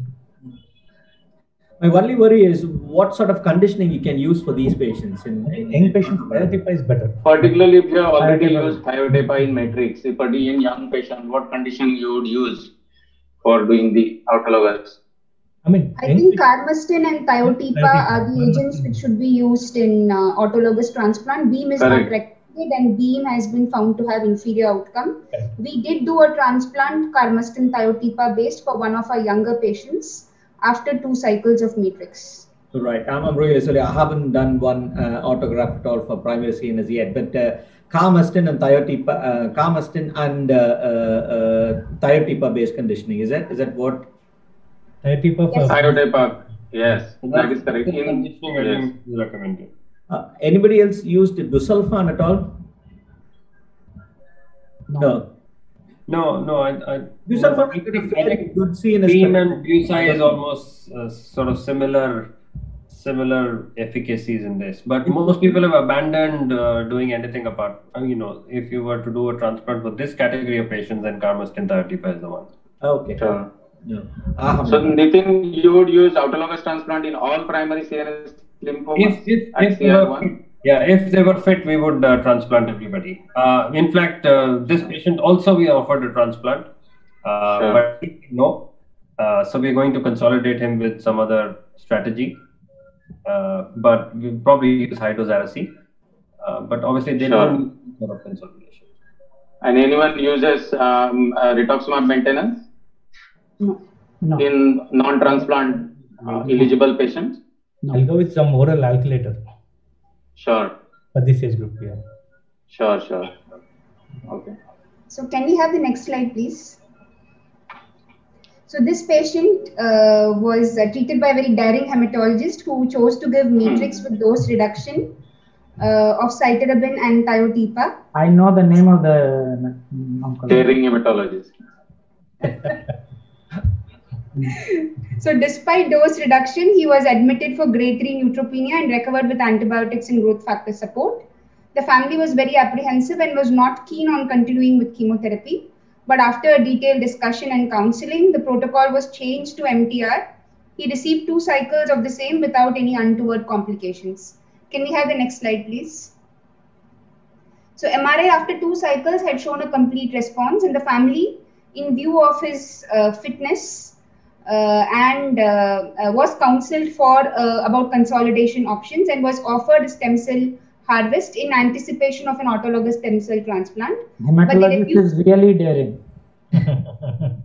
They refused the stem cell transplant fearing cytopenias. So now this patient has received 3 cycles of methotrexate based immunochemotherapy, and he has refused a stem cell transplant. The MRI showed a complete response after these 3 cycles of immunochemotherapy. And how would you consolidate this patient? Would you choose chemotherapy for consolidation, or would you choose radiotherapy for consolidation? So what are the consolidation options that are available for this patient? Dr. Dinesh, Bhurani? We have so far used the De Angelis, MVP. So basically that involves, if you are in CR, is 23.5 gray of radiation and then 2 doses of cytarabine. So far we have done this. And someone who has achieved a CR, they have done well with this. But using a temozolomide or at least 2 doses of cytarabine and temozolomide is fine. There's no one protocol which is being recommended. So you would use cytarabine 2 doses in this patient and offer temozolomide. We are doing it the 23.5 gray of radiation followed by 2 cycles of. So that's a part of our De Angelis protocol. Dr. Seetharam? Dr. Seetharam? Can you hear me? Yeah. I would probably try and offer him some non-cross-reacting chemotherapy, probably cytarabine and etoposide. Or something like R-Divig with carboplatin liposomide, something which has not been exposed to. I think this patient has a lot of apprehension for cytopenias, probably cytarabine and etoposide based consolidation in this gentleman if he's not willing for autologous transplant. That would be my approach. Okay, thank you. Dr. Chezian? Yeah, we usually use cytarabine, as I said, 2 doses of cytarabine plus or minus 10. That's our usual one. At what dose, sir? At what dose per meter square? Cytarabine. 2 grams per meter square or 3 grams? We use 2 grams. I'm more than happy with 2 grams per meter square. We don't want them. even at this age, 2 grams per meter square is a fairly reasonable dose. We use 2 grams per meter square. Okay. So can we have the next slide, please? So the consolidation options, as most of the panel has discussed, we have, would anybody offer whole brain RT to this patient, given the fact that he's very apprehensive about cytopenias? In case he says, I do not want any cytopenias, and cytarabine, I am not very keen on taking cytarabine, would we offer whole brain RT? So this 23.5 gray is a part of a protocol, but otherwise, if you're on the different protocol now. The toxicity, whole brain radiotherapy toxicity significantly goes up as we grow older. So it's a question of losing your memory or your cytopenia. Yeah, he's a doctor, so for him, cognitive function would be of prime importance. Yeah, I think he would. I think being a very prominent endocrinologist, I think he would prefer his. I mean, there are people who do escape without any major problems, but a substantial majority of the older people do have significant cognitive dysfunction over a period of time with radiotherapy. But as I said, I mean, if he has achieved complete remission, and I can't think of any major benefit of having radiotherapy, but obviously Dr. Bhurani feels, I mean, but that's right. I mean, the younger people, they tolerate,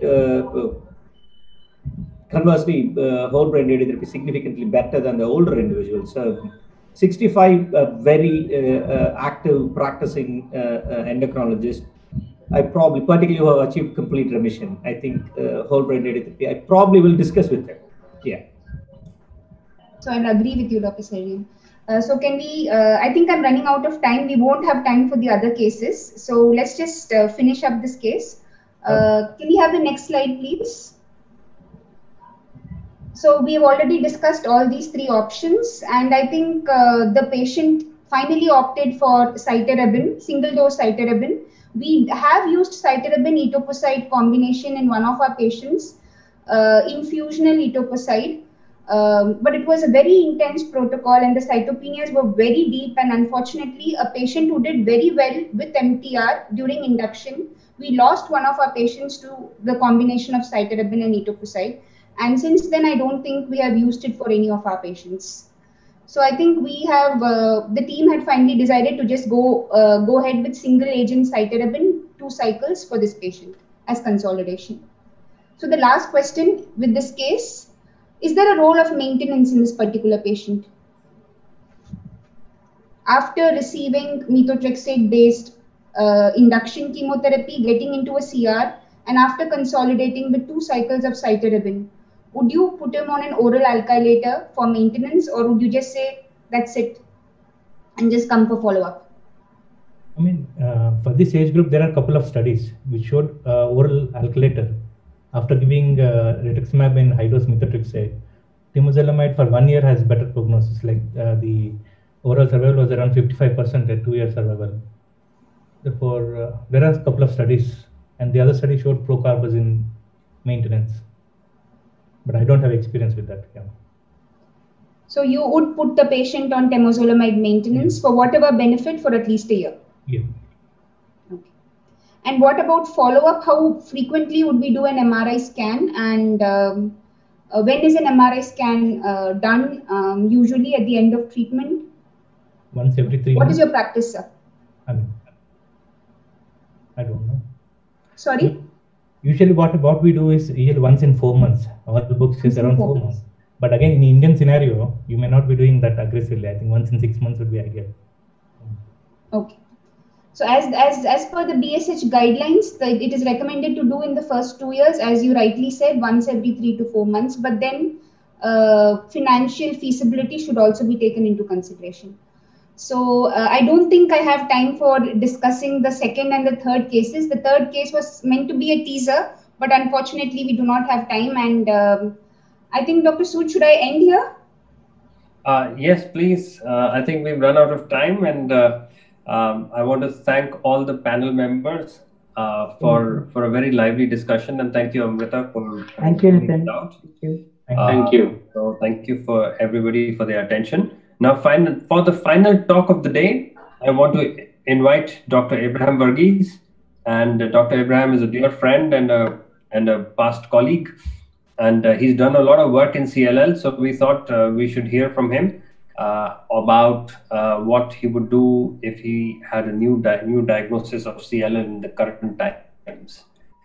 So Abraham, over to you. Good evening, everybody. Thank you, Nitin. Thank you for your kind introduction as well. Shall I just share the screen? Can you guys see my screen? Not yet, Abraham.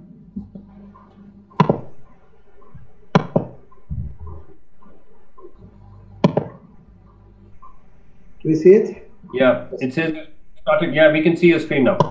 Yeah. So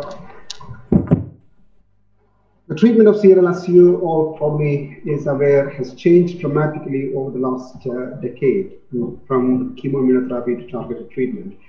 So in this talk, I'm not planning to give any biology or epidemiology of CLL. I'm just going straight into the treatment part of CLL. So let's start with the case study. This is a gentleman who was born in 1950, is a retired teacher who presented initially in 2009 with an abnormal fever count on routine examination, which a white cell count of 14, neutrophils of 4.6, high lymphocyte, normal hemoglobin, and normal platelet count. It doesn't have any lymph node or spleen at that time. Immunophenotyping rightly confirmed CLL phenotype with CD5 positivity and CD23 positivity, along with other B cell markers. So you all probably would agree that he has got the diagnosis of a stage A B CLL. Now, what will be so for making a decision on whether these people need treatment or not? I think it has been, for several years, it has been almost the same principle in deciding on whether these people need treatment or not.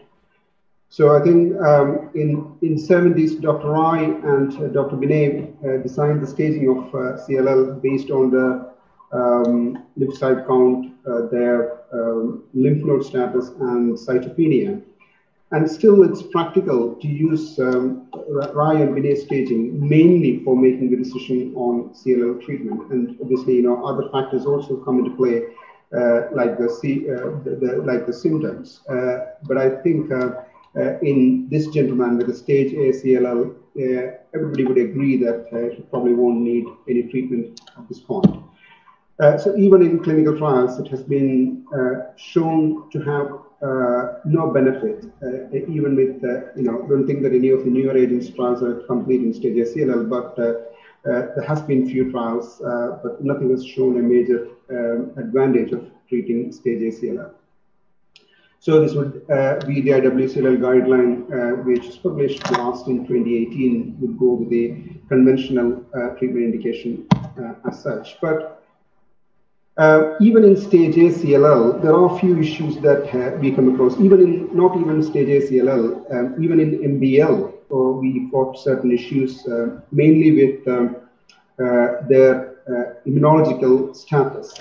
Even in stage A CLL, their immune status is not complete, and they are vulnerable in getting infection. They are more prone for getting autoimmune complications like ITP and autoimmune hemolytic anemia, and second malignancies or other malignancies, especially in older population, is of considerable risk. So we just have to counsel them about these factors, and of course they need to be their vaccine status needs to be their antibody status needs to be checked, and if possible, vaccinate them with pneumococcal vaccines. And if they're getting recurrent chest infection, especially severe chest infection needing hospital admissions, then and if their immunoglobulin is low, then probably giving prophylactic immunoglobulin should be considered in these patients. So that's probably my stage A CLL management status. Then in 2 years later, this chap has progressed with his disease. His white cell count is 117 now. Is anemic, platelet count is reasonable. His direct home stress is negative, and he's got a normal renal function. Clinical examination revealed cervical and axillary lymph node along with spleen, and the CT confirmed the findings. Now he's transfusion dependent. He has got comorbidities including AF, hypertension, excessive pleural plaque, and basal carcinoma. Again, few investigations that you probably would require at this point, and what all investigations you would consider. I'll go over the next few slides and deciding on what all investigations you'll need at this point. Obviously, you'll need all the basic biochemistry, virology, and other status, but considering the prognostic markers in CLL, there has been a dramatic change on the investigations that you would consider. Say in 1970s, you only had the morphology. Even for, not just for diagnosis, even for prognostications, you had various morphological patterns, especially the infiltration in the marrow, the morphology of the lymphocytes, like if you have more pro-lymphocytes, then you are at high risk, you've got a poor prognosis compared to low number of pro-lymphocytes. And then over years, the flow cytometry has evolved from diagnosis to prognostication. So you know that SAP70 and CD38, etc., are considered as flow markers, which is what a poor prognosis. Later, we know that they are surrogate markers for immunoglobulin gene mutation status. Towards in 2000s, fish has come across in a big leap, and several cytogenetic markers based on fish has been found to have good prognostic implication on the in management of the CLL patients. Now, advancing beyond that, now we have we now know very well that even in addition to 17p deletion, TP53 mutation status is also quite important, especially based on Sanger sequencing initially. Now, moving on to the next generation sequencing and even whole genomic sequence. But in clinical practice, it's probably quite important now doing the mutational status in the TP53 before deciding the treatment of these patients. So this is a classic slide you might have all seen before in 2000, in early 2000s.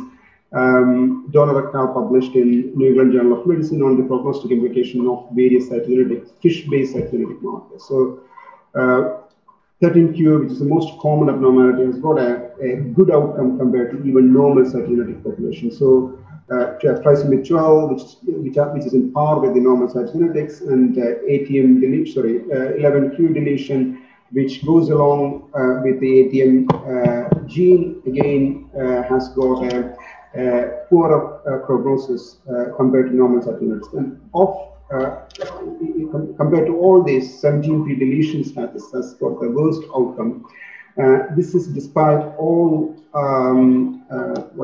all the immunochemotherapy agents. 17p stands out as a very poor prognostic marker. In de novo CLL, probably less than 10% will have a 17p deletion, and 13q probably is the most common. But in total, you can see that around 82% of the CLL patients have got a cytogenetic abnormality. The other major prognostic factor is the immunoglobulin gene mutation. So you know that when B cell mature, they are exposed to antigens, and when they go through the maturation process, the antigen-based mutation happens in CLL. And now we know that the mutated CLL has got a much better outcome compared to the unmutated CLL. So, but there are few exceptions, even in mutated CLL. A very small subgroup called subset 2 has got a poor outcome, and their outcome is probably comparable with the unmutated CLL.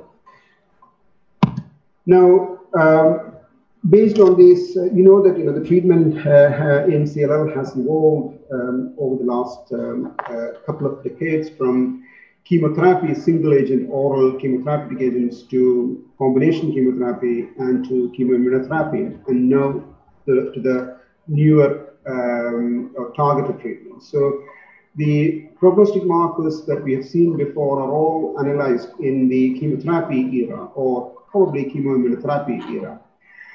Now, in the chemoimmunotherapy era, now we know that some of these cytogenetic markers are of not much relevance. For example, ATM deletion or 11p deletion has got much implication when we are combining chemotherapy with immunotherapy, but 17p still stands out as a poor prognostic marker.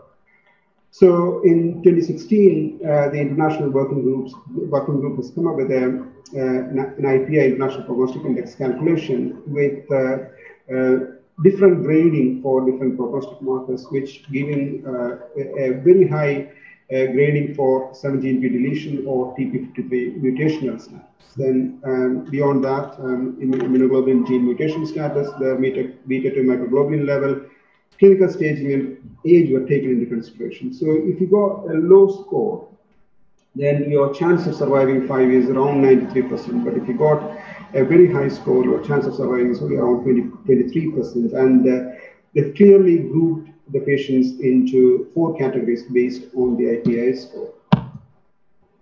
Now, when considering the treatment of CLL, it's not just the prognostic score and other factors is important. As you know, CLL is a disease of the elderly, and probably the median age of presentation is around 72 years. This is based on the data we've got from the Western studies, but we haven't got much data from India.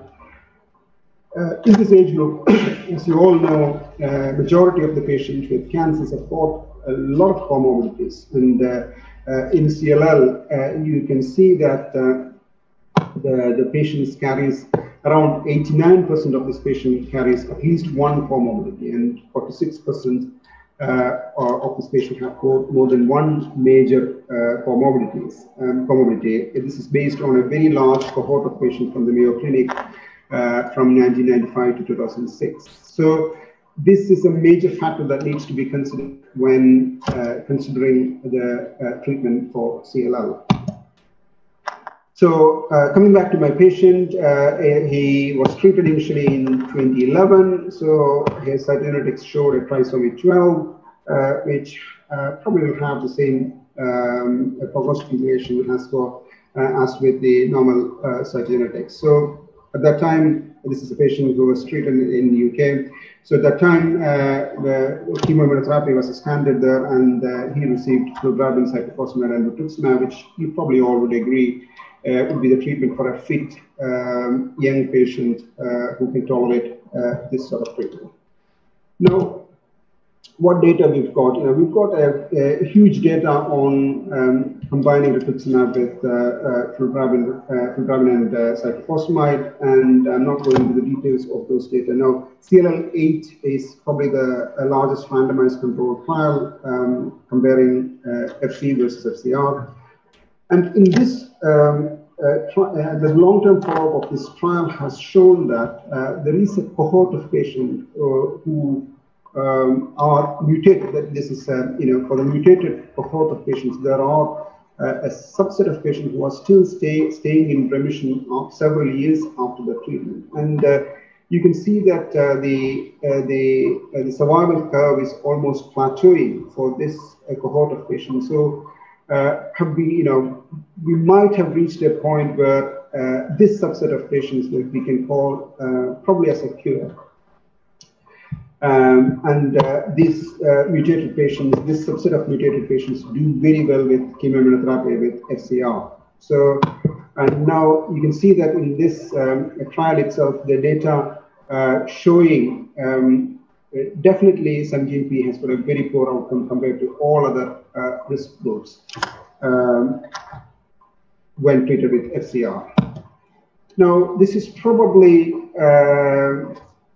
translated across all trials, comparing FC versus FCR. So there are 3 major trials. The first one was from India Anderson group, which is a phase 2 trial, followed by CLL-8 trial from the German group, and then the Italian retrospective analysis. All has shown that a subgroup of patients who are mutated for the immunoglobulin gene are going into a plateauing phase that we possibly could attain a cure in this group of patients. Now, FCR is not a light undertaking. As you see the toxicity profile of FCR, you probably would agree that the immediate toxicity of cytopenia along with infection of FCR is a major problem, especially when we are treating our cohort of patients in India. And I'm pretty sure that a lot of us would be quite apprehensive in giving FCR even at this stage, even for young fit patients. So it's not a light undertaking, but for majority of the patients, you still can go with FCR if they are young and fit. And the toxicity, as we say, it's not just the immediate complications. Now we have got data from long follow-up of patients on FC and FCR, and now we're seeing long-term toxicity like secondary cancers. So from the FCR data, it has shown that around 6% will develop solid tumors, and MDS and AML is another risk, which is shown in around 5% of the patients, and rectal transformation, which is even without treatment is an intrinsic risk factor for CLL, but with treatment, we've seen around 9% going in for rectal transformation. So there are immediate complications as well as long-term complications for FCR. Now, trying to de-escalate the intensity of FCR treatment, German group again has done most of the big trials in CLL has been done by the German groups. So the CLL-10 compared the BR with FCR. Again, this is for fit patients. This is to try and see whether de-escalating the dose or intensity of the treatment would be good enough to have long-term remission. But it is shown that when you do splitting the patients below the age of 65 and above the age of 65, there is definite disadvantage for BR in patients below the age of 65 in terms of progression-free survival. But this has not been translated, the difference has not been translated to patients above the age of 65. Now, this is probably not seen in a registry data from a large registry data from US based on community practice. They have shown that BR has probably got similar outcome as FCR, but we have to take that this is a retrospective data collection and analysis, so we just have to take it with a bit of caution. Now, in older unfit patients who are not fit enough even to receive BR, what have we moved across from single-agent chlorambucil to immunochemotherapy? Definitely, in this group of patients, also there is an advantage of combining chlorambucil-based treatment with immunotherapy. So again, German CLL-11 trial has shown that chlorambucil compared to chlorambucil obinutuzumab or chlorambucil rituximab, this is a 3-arm trial, compared to chlorambucil rituximab, has got definite improvement in time to next treatment, as well as there is a survival advantage, overall survival advantage when compared to chlorambucil on its own. Even though obinutuzumab has shown some advantage in combining in comparison with the rituximab, this is only a favoring effect, and the overall survival has not reached in both arms yet. Now, moving on beyond the chemoimmunotherapy era, now we've got several newer agents in the treatment armamentarium of CLL probably in the last decade, and most of them has been approved in non-trial context from 2015 onwards. So you all will be familiar with these names of ibrutinib, idelalisib, venetoclax, now acalabrutinib. All these agents are all being approved now for use in CLL. Now, looking into the mechanism of action of these drugs, now CLL cell proliferation is highly dependent on the BCR signaling pathway. The signalosome, which has got several downstream molecules, including LIN, SIC, BTK, PI3 delta kinase, etc., which stimulate downstream signal to NF-kappa B pathway, and which transcribe the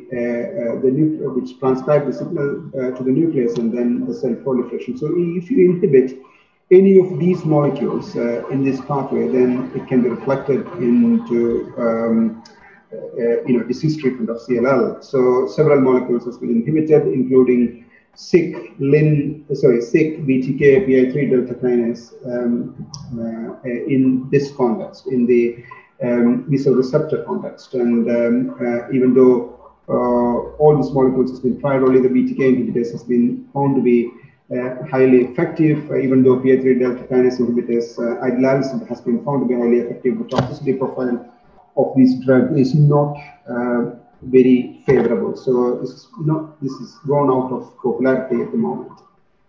Now the other target for treatment in CLL is, of course, the apoptotic pathway. So if you inhibit the anti-apoptotic mechanism, the BCL2 pathway, then you can attain the destruction of the CLL cells as well. So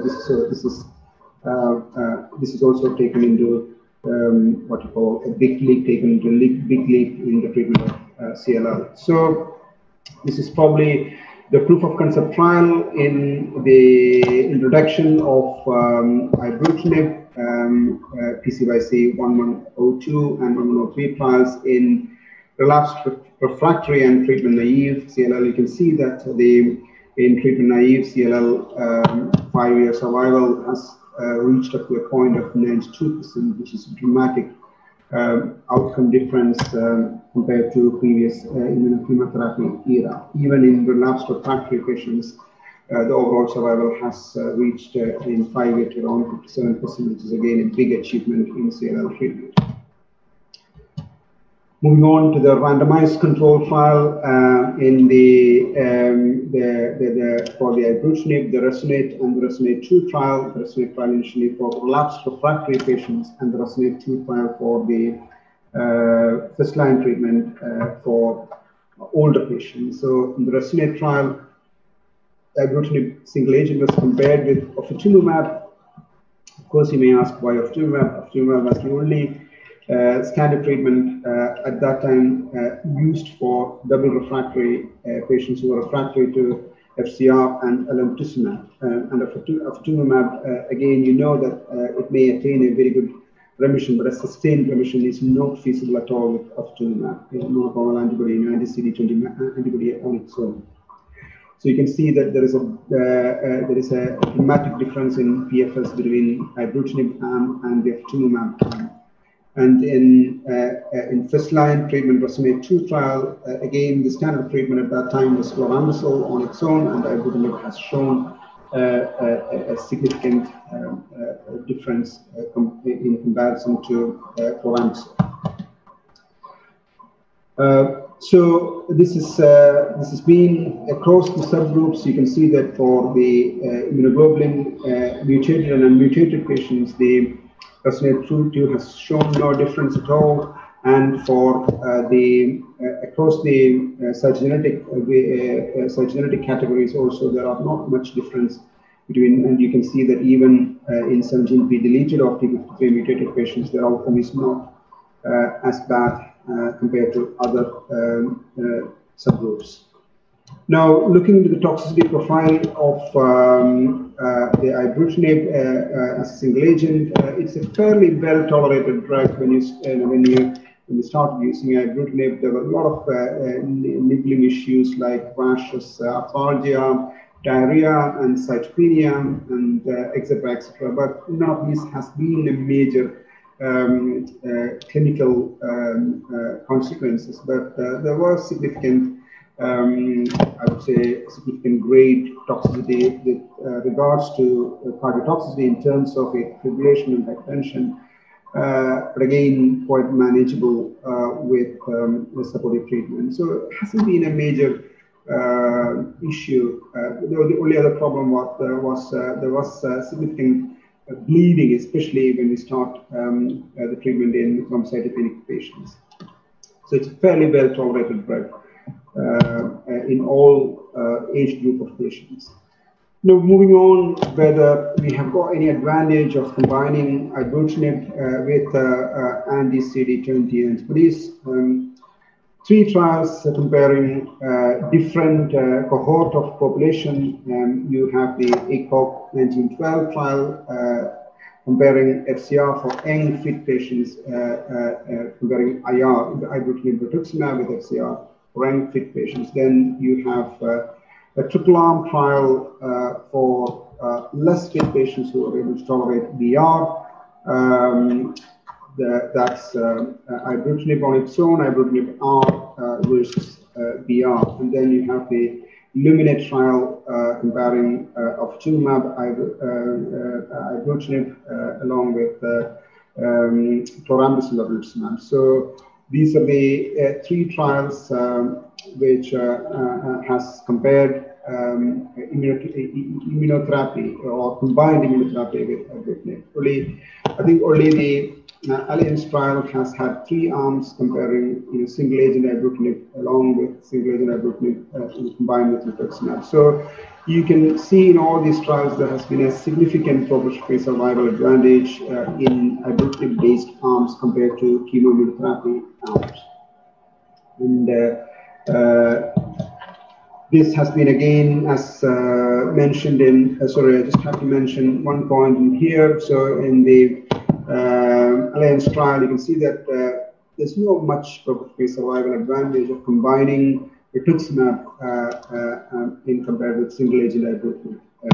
So this is translated across the subgroups in immunoglobulin mutated, unmutated, and across the three trials, you can see survival advantage even in a mutated population. So you have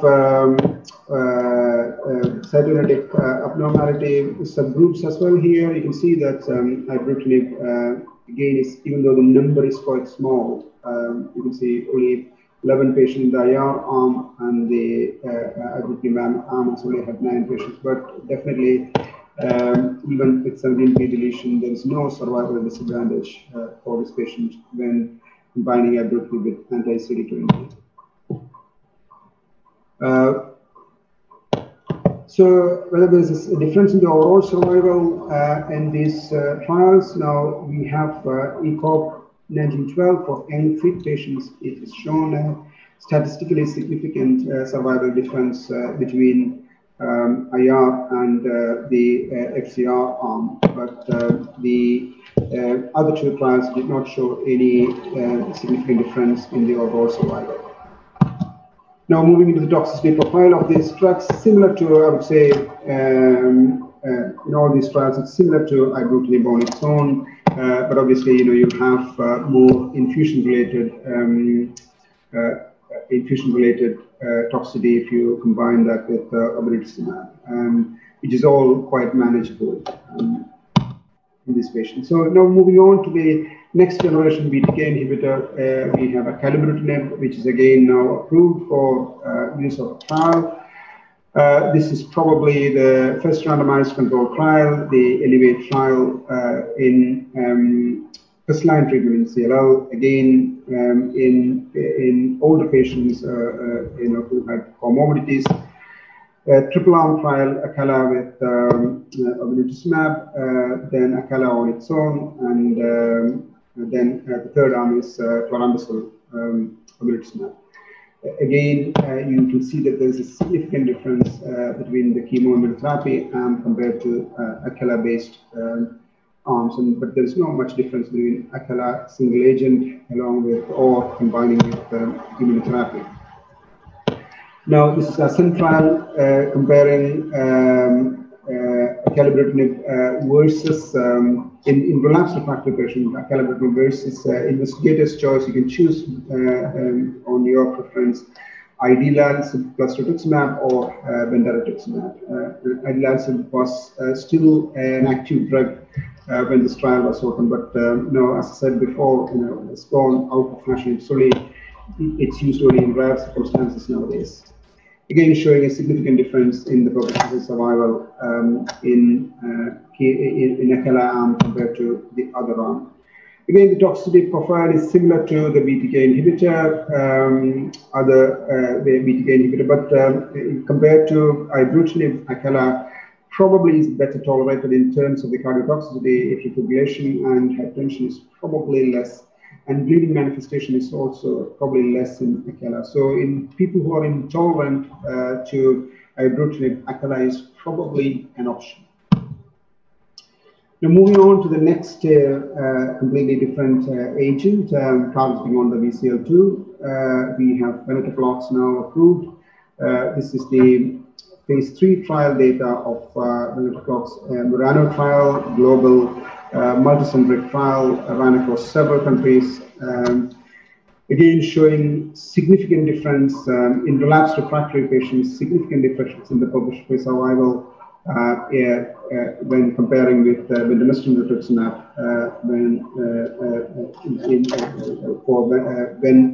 venetoclax with rituximab compared to bendamustine rituximab. So you can see on the right side there is an overall survival difference, even though the patients who were on bendarituximab who progressed later were allowed to treat with novel targeted treatment. Even with these people were allowed to treat later with venetoclax or novel targeted treatment, the overall survival, there was a significant overall survival difference between these two groups.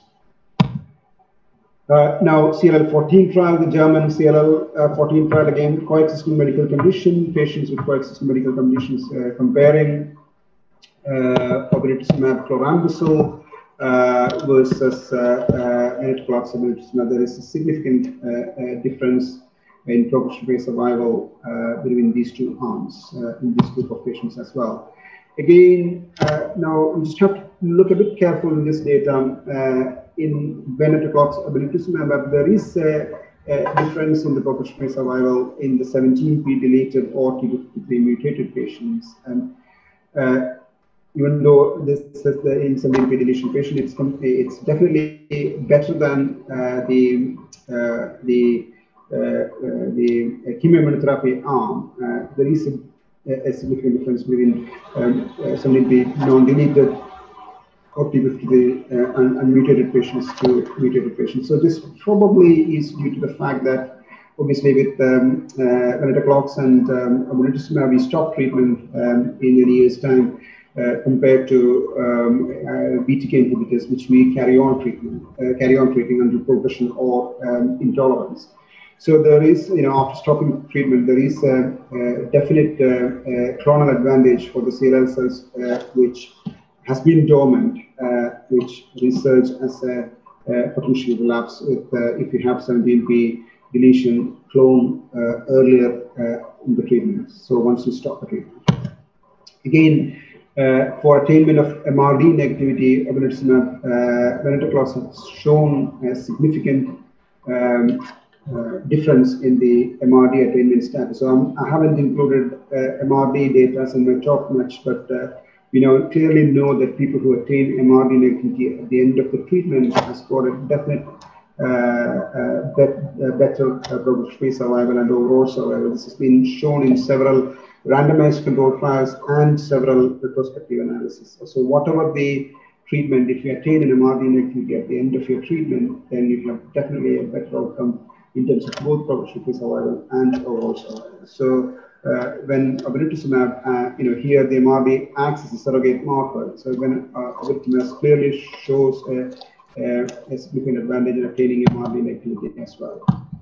Now, coming to the toxicity of venetoclax and obinutuzumab, again, you probably is aware that venetoclax in the initial phase 1 trials, there has been a couple of deaths with tumor lysis, which has been a dramatic change in the treatment of CLL because nobody expected tumor lysis in CLL treatment. So very cautious. Nowadays, it's not a major issue because there is a definite protocol for ramping up the dose of ventriloquis and the risk assessment of the tumor load in patients before you start ventriloquis. So it's not a major issue nowadays, but it has to be very careful with tumor-lysis when treating patients with ventriloquis. VO has given reasonable toxic profile with cytopenias, infection, but beyond that, it's been a relatively well-tolerated drug if you pass over the initial tumor-lysis phase carefully. Now, a couple of slides. Abraham? Am I right? Can I just interrupt? We're running out of time. Fine. I'll stop here. We can take some questions. I'll go on if you don't. So I don't think that these slides are quite. This probably is one of the slides I made. So this is probably the rationale of treatment. We can still use immunochemotherapy-based regimen in patients who are especially mutated. So few take-home messages. So before start treating patients, 17p deletion and mutational status is very important, and your immunoglobulin gene mutation status, because that will decide on the treatment. If you are mutated, then you have your FCR immunochemotherapy is still a very good option for treating those patients. But if you have unmutated gene or 17p deletion or P53 mutational status, then you're probably better off with a targeted treatment if it is available. But obviously, in Indian situation, it's quite difficult. So I'll stop here and let's move on with taking some questions if there is anybody. Thank you.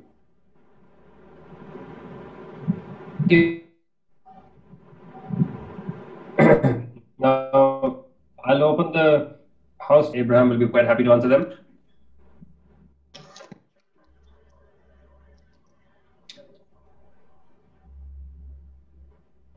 Right. Can I just ask a quick one?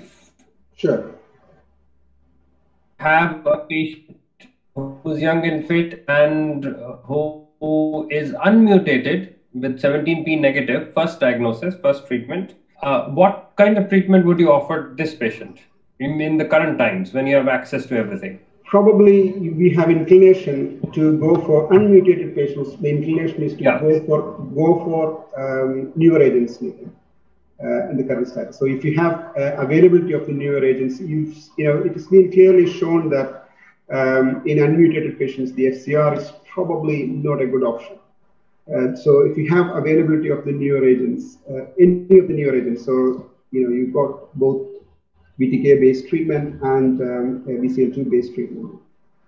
Yeah, I mean, I think BCL2-based treatment we don't have access to, but at least we have BTK inhibitors.